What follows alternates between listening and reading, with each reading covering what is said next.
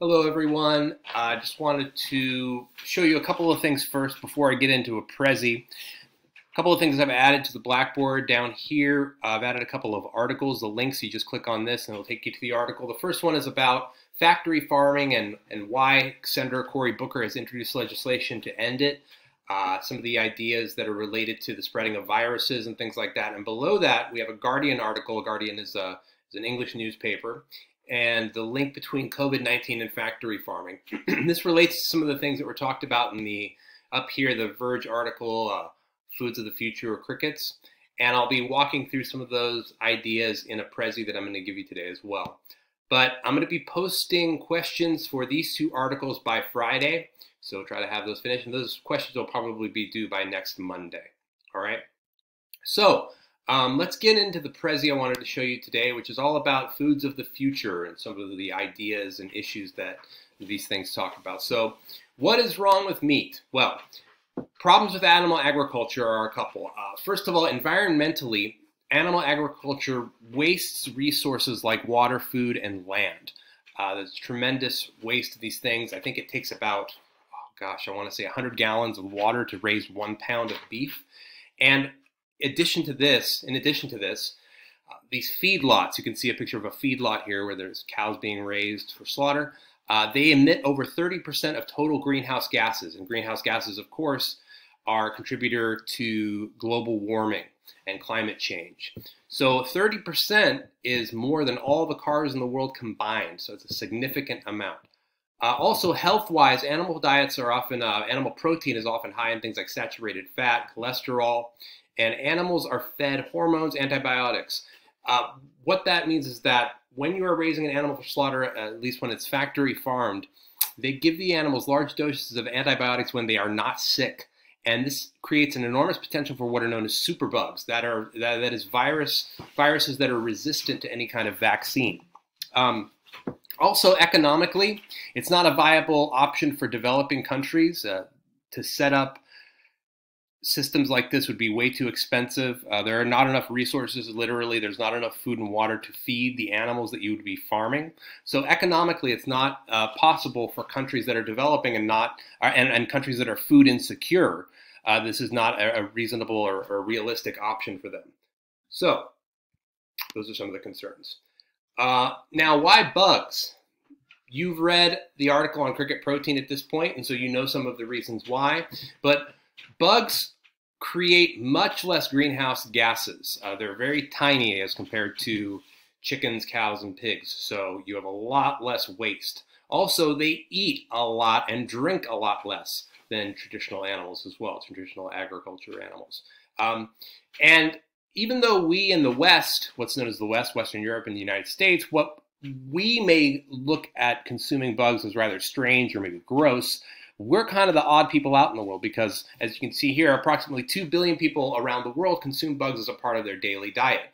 The ancient Greeks and Romans ate bugs, and many considered them a luxury food that was only available for what were known as the patrician classes, which were the wealthy people. So it was almost like caviar during those times, how we would look at that as a sort of luxury food. That's how the Greeks and Romans looked at bugs. If you were really rich and you had a fancy party, you would be serving bugs. Our ancient ancestors, who were hunter and gatherers, ate bugs. Aristotle, really famous philosopher, likelihood is high that he was a bug eater as well. So where in the world do they eat bugs? Well, zoom in here. 23 countries in the Americas. Again, not North America and Canada, but in Mexico, they eat things like the agave worm. If you've been down there, you can have tequila where you get the worm in the bottle. And chapulines, grasshoppers, and ant eggs. So it's very common in Central and South America. 36 countries in Africa. In Ghana, they eat termites. South Africa, locusts. There's also mopani worms that are eaten in various countries in Africa. 11 countries in Europe, 29 countries in Asia, and the tropics, Southeast Asia, is where bugs are really consumed regularly. Places like Thailand and Laos, fried bugs, you can get fried tarantulas. Australia also, they eat grubs, part of the original Aboriginal diet. So a lot of countries in the world. You can see up here it says Countless cultures around the world eat insects as a delicacy or as a normal part of their everyday diet. Up to 80% of the world's nations eat insects, with higher concentrations located in the tropics. Yeah, and again, the tropics are down here in places like Thailand and Laos and Vietnam. Okay, cool. So, not so strange. Everybody else is doing it. Now, why bugs? Let's see if we can get into this video. Hopefully the audio will work here. Yeah, here we go.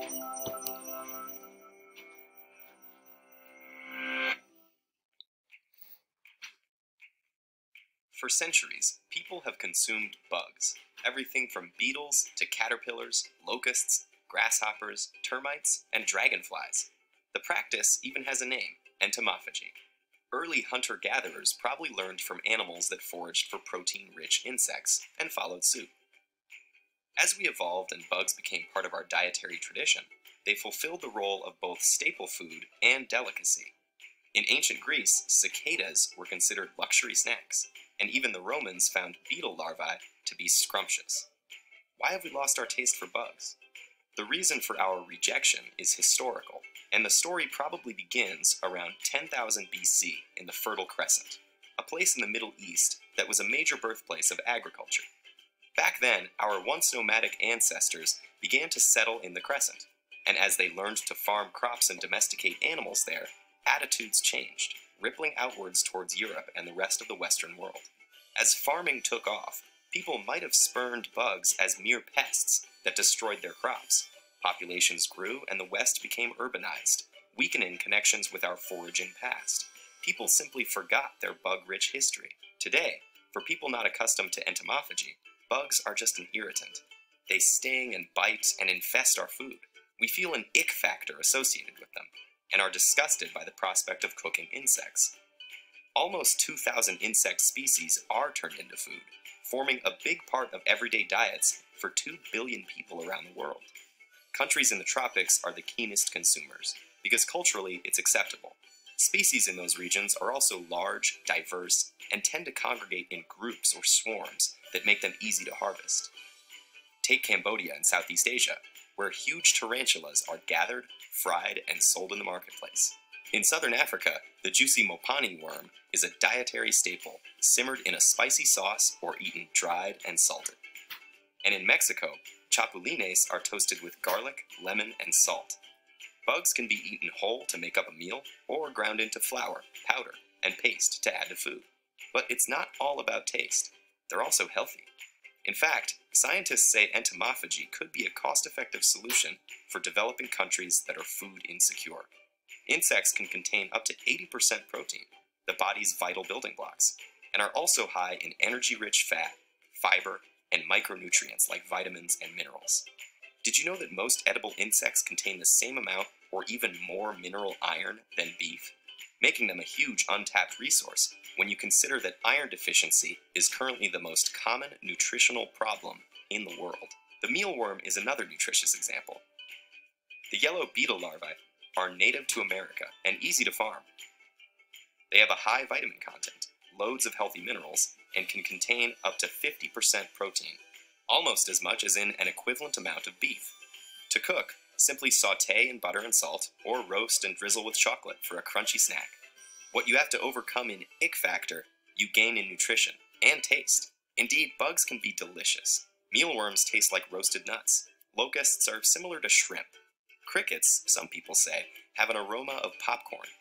Farming insects for food also has less environmental impact than livestock farms do, because insects emit far less greenhouse gas and use up less space, water, and food. Socioeconomically, bug production could uplift people in developing countries, since insect farms can be small-scale, highly productive, and yet relatively inexpensive to keep.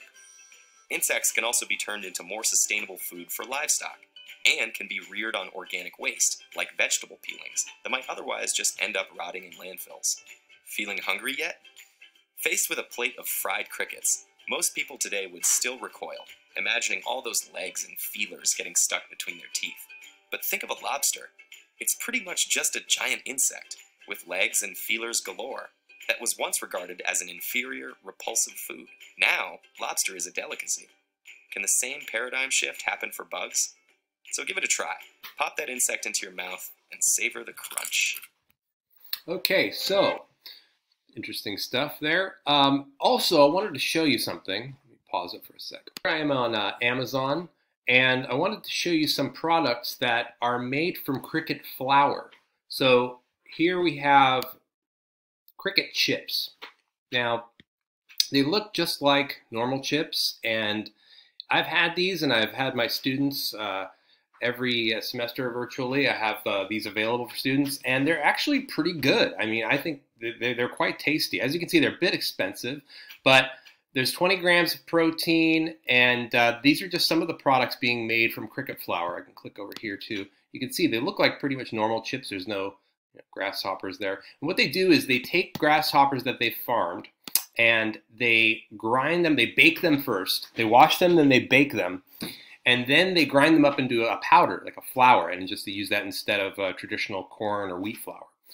This is one of my students' favorites, actually. I had several students who went back and said, I really want to buy those. They were so delicious. These are cricket cookies. Same thing. They use cricket flour, and a lot of students really enjoyed them. Again, pretty expensive because this is a relatively new and this is a relatively small company. But in the future, those prices may go down as more and more people start to switch to cricket proteins. Now, some of you, this is just not an option, and they've got protein powder here. So all kinds of products that are made. And Chirps is not the only company making it. There's also a company, what is it, NAC, I think? Yeah, NAC protein bars. There we go. So these are just your traditional sort of protein bars, but they're made with cricket protein. You can get those on Amazon as well. So those are just some of the products that are made not from straight up eating crickets, but they make a kind of flour out of them.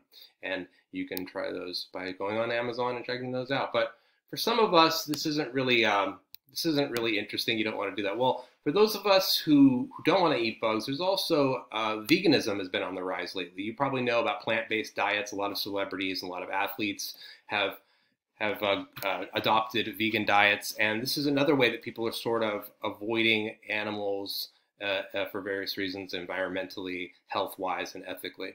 So let me show you a little bit about the Impossible Burger. You've probably all heard of it at this point because they've been serving it in Burger King for some time now, the Impossible Whopper.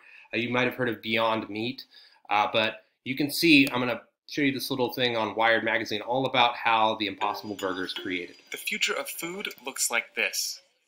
It's a new operation run by a company called Impossible Foods that's churning out something that looks, feels, tastes, and smells like ground beef. Hell, it even bleeds like a medium-rare burger. But this patty is actually all plant, a product of genetic engineering. It's the first step in an effort to take on the multi-billion-dollar meat industry. You won't be disappointed in these steaks, man. It's hard to overstate the magic of a traditional burger. The taste, for one, but also the smell and texture. That's thanks to lots of different kinds of proteins, most importantly myoglobin, which contains something called heme. That's the taste of iron. I'm going to skip ahead a little bit. Soy plant. We don't have much time left. I only have 2 minutes left. They basically go into a lot of the science behind the Impossible Burger. But I can link this up to our Blackboard if you want to watch the whole thing. So I'll just forward to where the chef eats it here. Those particular proteins. They're talking about the science behind All it. comes down to these ingredients, which include the heme, wheat protein for texture, and coconut as a stand-in for fat. Add them all together, and it starts to look more and more like a beef patty. The result is a meatless burger that's so convincing, it may as well be meat. Alright, pretty impressive. We even asked our resident chef to give it a taste. So it's really simulating that juicy center layer that you would get in a nice mid-rare burger. So you can see on the outside, we've got that nice golden crust, but in the center it's still bloody and rare. Except this time, it's plants doing the bleeding. So let's see how it tastes. Okay. Wow. That is a lot better than I thought it would be. Wow. So why does a veggie burger need to bleed? Okay, so I'll link that up again if you want to see it. Let me know. Put in the comment section. I only have about 30 seconds left. But in addition to that, there's lots of other vegan products that are being made available. It's a hugely profitable sector right now is making vegan meats and things like that. But you see cheese and ice cream and chicken and waffles here. Okay, that's about all I got for you now. Make sure to read through those articles, and I'll see you on Friday.